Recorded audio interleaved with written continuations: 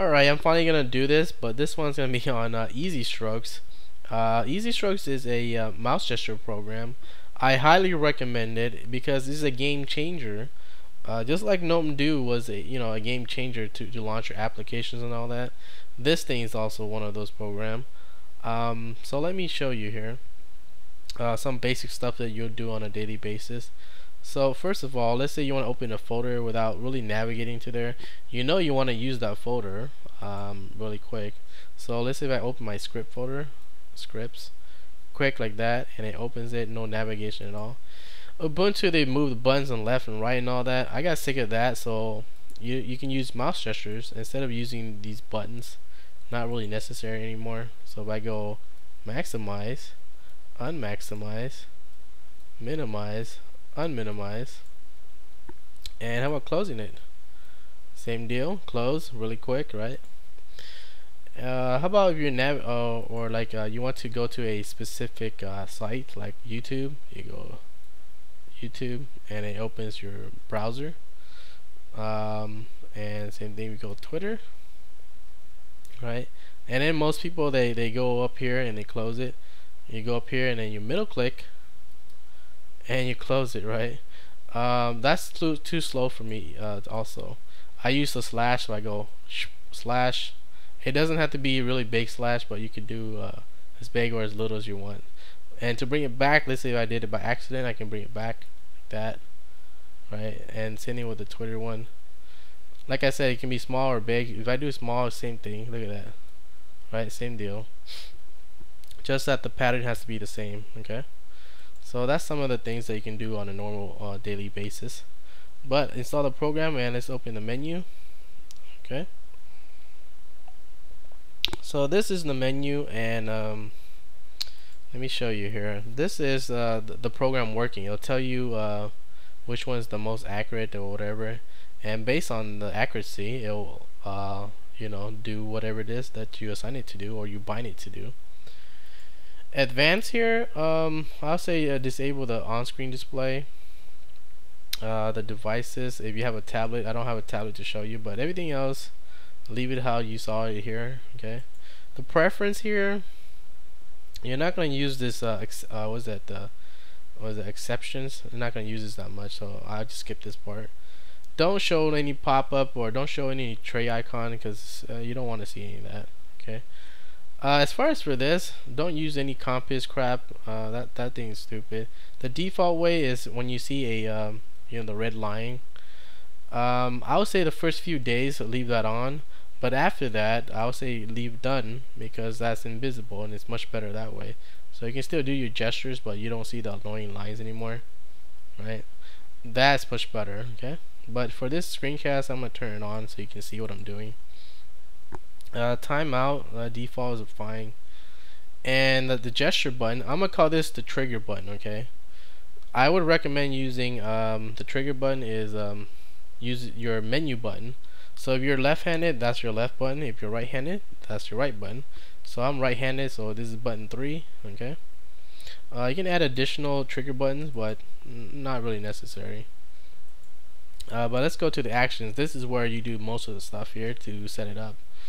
So let's say for instance we're gonna add something easy, so add a action. Alright, and let's give this a name. We're just gonna open the home folder. Okay, basic stuff, so we'll call this home. Okay, and for this one we're gonna use the commands, but it depends what it is that you want to do. You can do a key binding also if you like, and put like a combo here, shift control F. Depends what you're using, but if you're using a mouse binding, you can do that. Button 1 and then add a modifier. Not a big deal, but for this instance we're going to use the commands because that's the only way to do this one here. So I'm going to tell it to use Nautilus because that's the default file manager, and we'll tell it to open a home folder and our username, that's our home folder. Alright, so that's what we have. And then you have to assign a a stroke, and to do that either you click or highlight it and click here, or you can double click on here and this window will pop up, and now you can record it. So just draw something. I'm gonna draw an E. Okay, E like that. And you see there's an E, right? If I do the E now, it'll open the home folder like that. Okay. Now you see how the E is shaped it like? The blue is where you started, so you do the blue, and then the green is where you ended. You have to do the exact same shape. Okay. You can't go backwards like this. That doesn't work that way. Okay. You have to do boop like that. So hopefully you understand that. And as far as there's a different ways to record the stroke also. So this is the basic one that most people know. You know, you do that and you release the button. However, what does this X means? Right? So I'll show you a few different ways right now. So this one's another way, and you see there's an X, and then there's another way. You see there's one. It's kind of hard to explain this, but I'll show you in a minute. But let's bring this back to normal with the E, right? This one, this S here and this S, it's the same. The only thing different is there's an X in it. The X means you held down the trigger button and not let it go. Okay, so that's the difference. This one you let it go really quick. This one you held it down to the very end. So if I do that one here and I held it, and you see there's an E there and with the X, right? So if I do that now without letting it go, it'll still do the same thing, but see there's a different way to do that. Like I said, kind of hard to explain it, but when you try it, try doing it, releasing it really quick with your trigger button, and the other one just hold it and to the very end, and it'll do the command that it was supposed to do. So that's another way to do it. Not a lot of people know that, but you could. Okay. So let me give you that example right here. So I have these two. One of them opens the script folder, and the other one opens the storage folder. So let me do the storage folder first. Storage folder, and now script folder. See, same thing. And what else is here down here?